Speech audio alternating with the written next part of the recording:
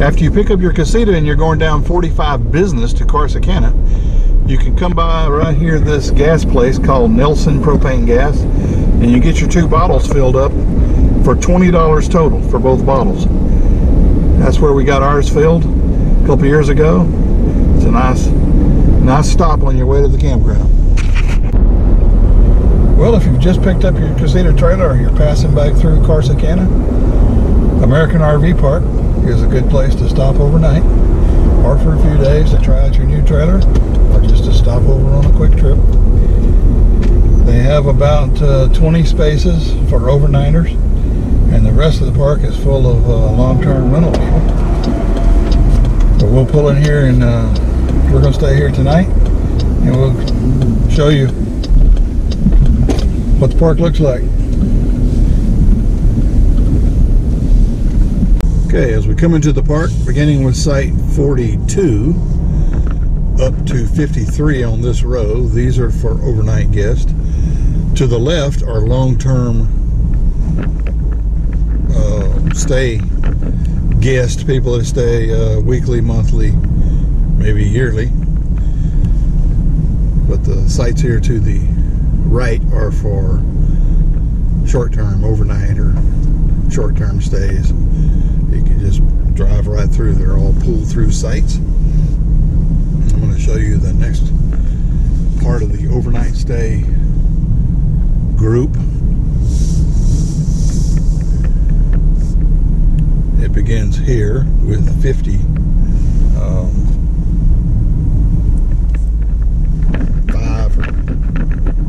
54 through 59. There's the office and a little hall there for groups to meet in. We're going to go back down the other way. They have a huge hall here that I guess is available for rentals. I've never seen anyone use it up there. This is our site. Plenty of room. Nice wide drives, little cement things on the side, full hookups. When we stayed here, it was $30 a night with the Good Sam discount. So as you can see, that row right there behind us with those fifth wheels and that Class A, and this row that we're on is where people who are staying like overnight, quick stops,